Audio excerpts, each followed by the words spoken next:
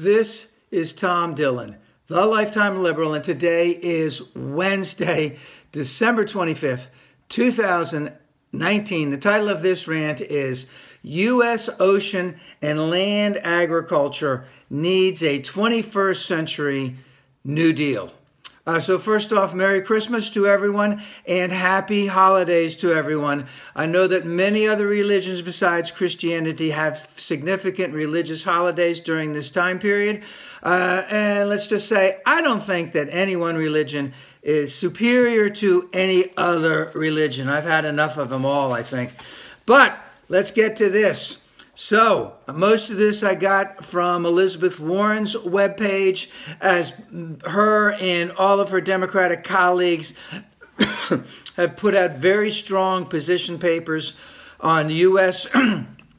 land agriculture and ocean agriculture, things that we must do to dramatically change to make, let's just say, make our world a better place for future generations. So right now, speaking about the land agriculture, we know that about 1/3 of the gas emissions in the United States is a result of our farming practices. And those emissions are due to double by the year 2050. So again, that's only 30 years ago. I mean, Jesus, 1990 is a blink in the eye for all of us older people, and it's almost 2020.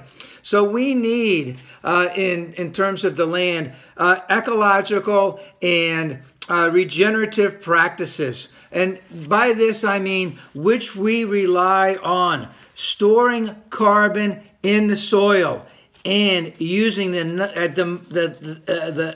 nominal amount of fossil fuels, meaning getting rid of as much fossil fuel energy as possible. And of course, this can be done. We've done it on a small scale. We need to increase it tremendously.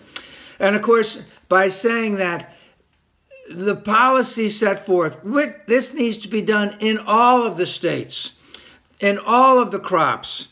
And talking, again, multiple crops, multiple yields, multiple methods, multiple investment in different areas of the climate, in different areas of the United States where climate is different. And of course, this can be done.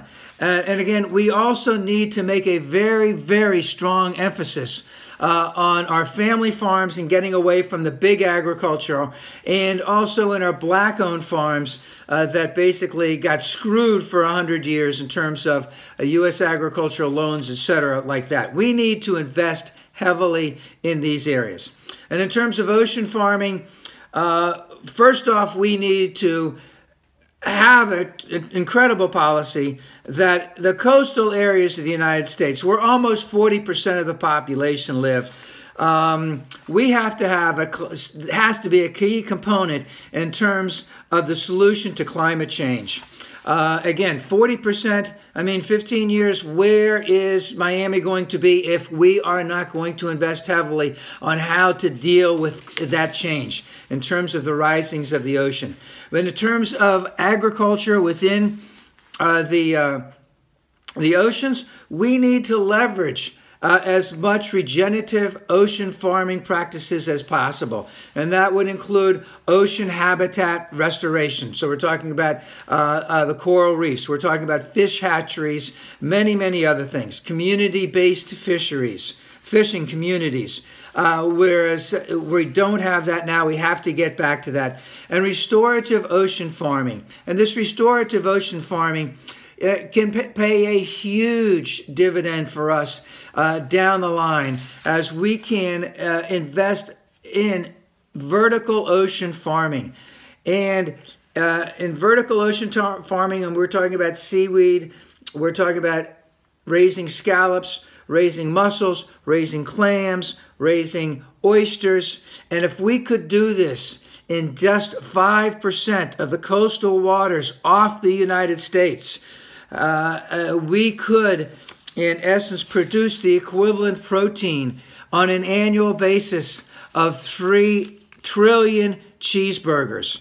And guess what? If we could produce that equivalent of 3 trillion cheeseburgers, guess what? We wouldn't have to have that investment in water that we would need to do on land to raise that. We would need to have the equivalent of that in fertilizer, nor in feed. So we can get tremendous benefits if we do this.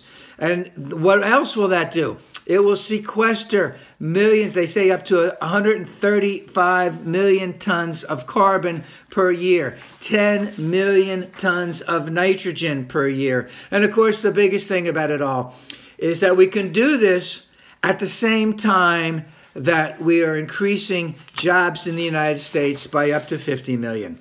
Now, very quickly, we can do this. We have the technology now to invest in this.